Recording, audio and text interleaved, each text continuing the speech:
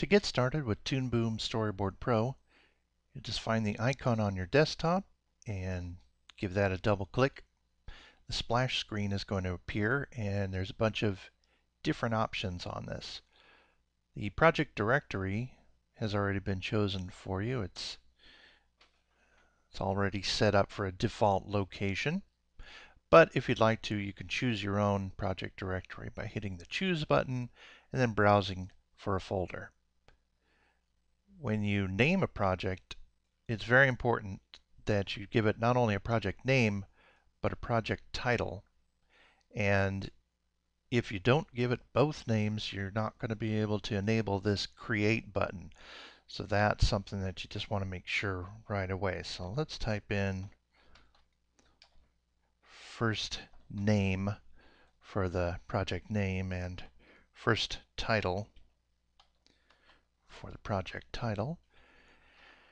And you can give it a subtitle if you want to, but that would just be up to your own discretion. You can see now that the Create button has been enabled, so we'll be able to just click that and start a project. Before we do, I just want to point out that you do have the option here. Right now the default is set to NTSC, and these are a variety of different formats that have to do with resolution and the screen ratio and how many frames per second. And you could choose between many different project settings, or you can add your own by hitting this plus button, and then you can specify very specifically what your frame rate, height, width, etc. is. For now, it's just easiest to stay with NTSC, and then we will hit the Create button and the project will start. Also, before we do that, here's a list in this box of recent projects or recent scenes that you've worked on.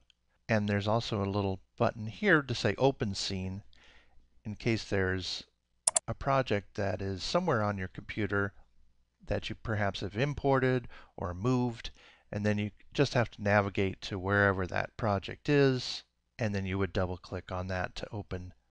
Finally, over in the right hand column are a bunch of links that will lead you back to some training resources at the Toon Boom website. Jumps you right over to tutorials, templates, tips and tricks.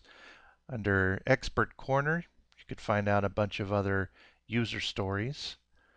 Under See Who Uses Storyboard Pro is just another version here of the user stories. And then finally, under Support, you click on that, you're going to find access to the user forums, to the knowledge base, to downloads of documentation and e-learning, all sorts of things like that. And the forums are very good to use.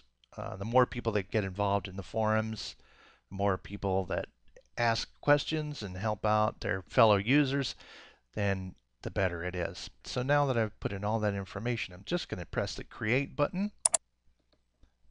And there is our new project, fresh and open, and we're going to get started exploring the interface.